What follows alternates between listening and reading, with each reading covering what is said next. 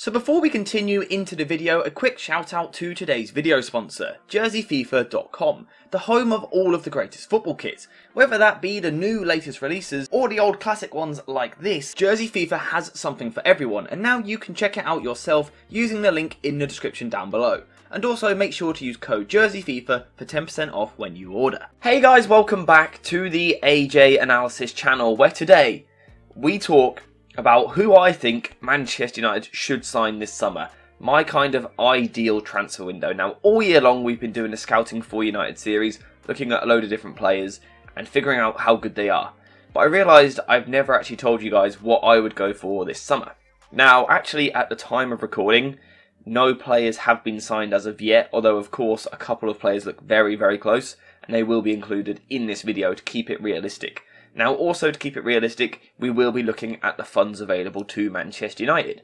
And the first thing we need to do to buy some players is first generate some money. Now, the talks are that Erik ten Hag has £120 million available to him. And for Ten Hag to be able to spend any more money than that, players need to be sold. So here I have a list of players that I would sell this summer.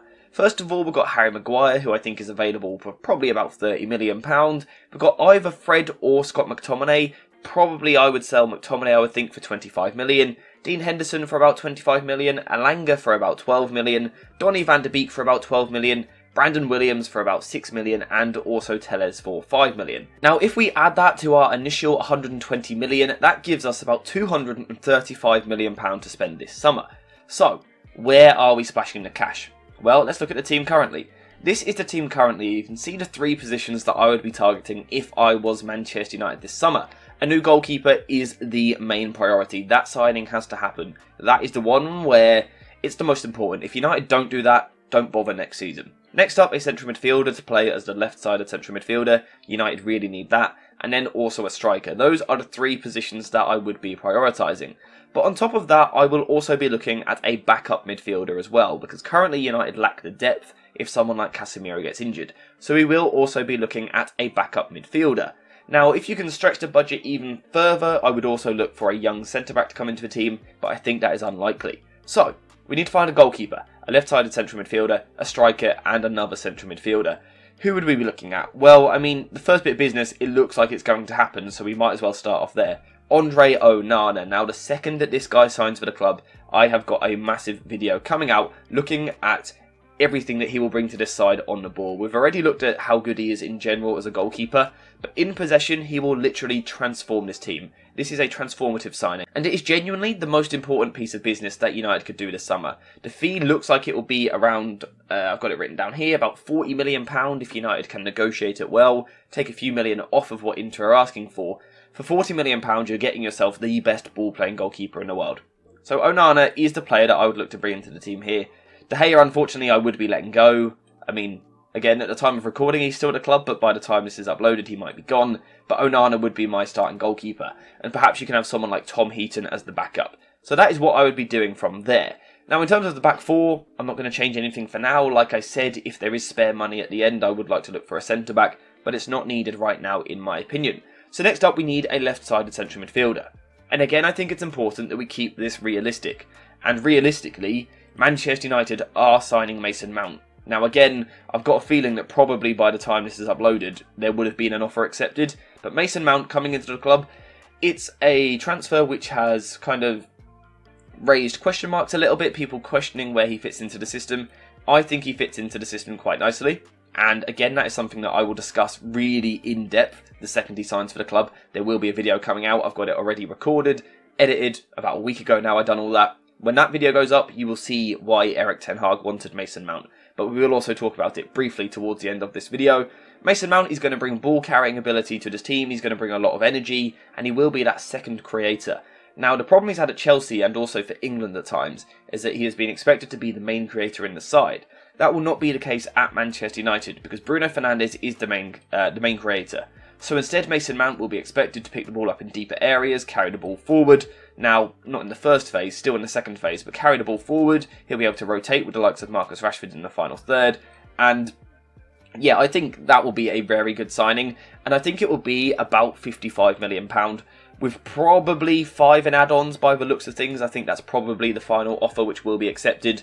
but I think that will be some sort of trophy-based thing. So I think Mason Mount for 55 million. So we've got 55 million on Mason Mount. We've got 40 on Onana, so that is 95 million that we have spent so far. So that means that we still have £140 million to find a striker and also a backup midfielder.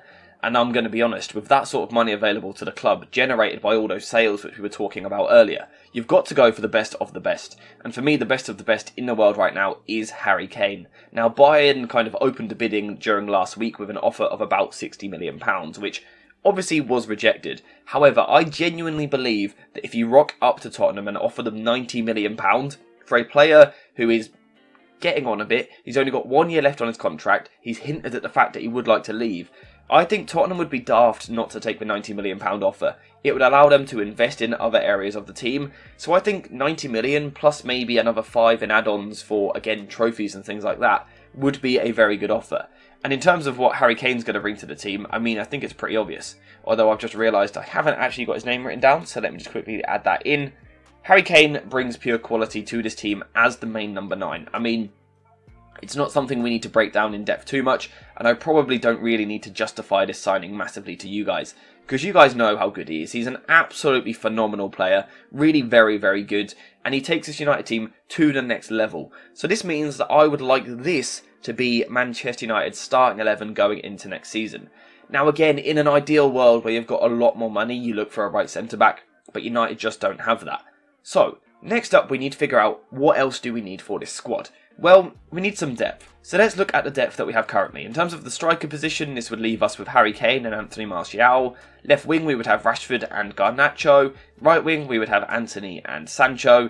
In the fullback positions, United are well covered. Centre-back's a bit of a problem, but we're not going to focus on that today. But then in the midfield, we have Fred, who can play one of these roles maybe, and also Eriksen, who can play as a midfielder as well. So we need another midfielder, because the second that Casemiro gets injured, United have no one that can play as a deeper midfielder. We need someone quite young, Premier League experienced if possible, but also someone versatile. Someone who can play as the holding midfielder, or in certain games come into this left-sided central midfield position. And I think with the budget we've got left, we've got about £50 million left still. So, who could we bring in for this position? Lavia of Southampton. Again, recently relegated. I've spoken about Lavia a couple of times recently. I think the youngster is absurdly good for his age. The head that this guy has on those shoulders is well ahead of his years. This is a 30-year-old playing in a teenager's body. He is so intelligent, so calm, composed, cool, collected on the ball. It's genuinely ridiculous. And working under Erik ten Hag for a few seasons, we could see Lavia becoming an incredible player. He has this ability to play as a 6, although we're still unsure whether or not that is his best position. But there are certainly situations where he could come into the team in place of Casemiro, maybe play alongside someone like Fred in the midfield, and, you know, move to a 4-2-3-1. It gives United flexibility on what they can do with the starting 11. Of course, Eriksen can come into the team, Mason Mount. It gives United the ability to rotate and change systems. If United play a big team and need a bit more defensive security, you could play Lavia alongside Casemiro and Bruno Fernandes, something like that. It gives United a bit more protection and, again, that versatility to do different things and kind of change how they want to play the team. Now, in terms of the fee for Lavia, I think we're probably talking about £40 million. Apparently, Southampton want closer to 50, but I personally think you can negotiate that down closer to 40, and again, maybe you put a +5 in add-ons, which are based on trophies once again. So that means that United would have spent £225 million out of the £235 million available. And to me, it leaves United with a really good, healthy-looking squad. If we kind of look at the depth and the starting 11 positions, this leaves United with a very, very nice team, which is more than capable of competing next season.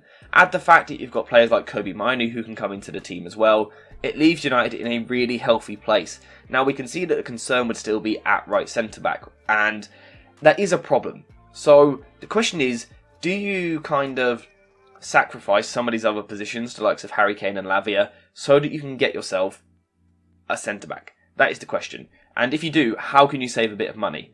Well, one way you can save a bit of money is not getting Harry Kane for 90 million and instead getting Højlund for about 60 to 70 million. Instantly, you're saving yourself 20 to 30 million pound.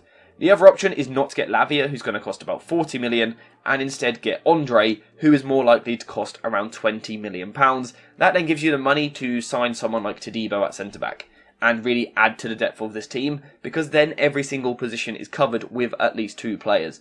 but I think right now my preference would still be this. You know, what we've currently got on screen here, for me, I just like the balance of this team. The problem, of course, is that centre-back position, but I think these 4 signings really do take United to a different level. I'm really interested to hear what you guys think in the comments down below, and maybe I'm missing a centre-back. I can't think of any others off the top of my head who currently play for the team, but I think this would be quite a nice team. And I think, like I've said, importantly, it seems doable to me. It does seem possible. Now, yes, it is expensive at £225 million.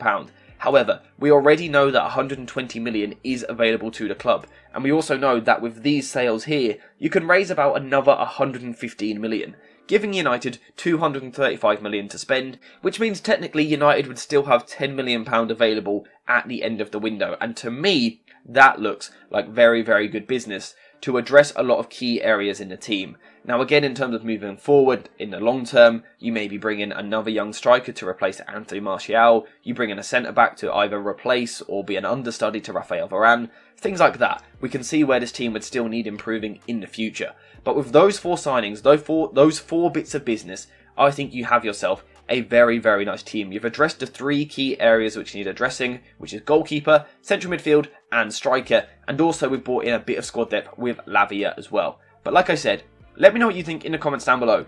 Do you prefer kind of my first choice options of Harry Kane and Lavia, or do you prefer the slightly cheaper and younger options of Højlund and Andre? Let me know what you think in the comments.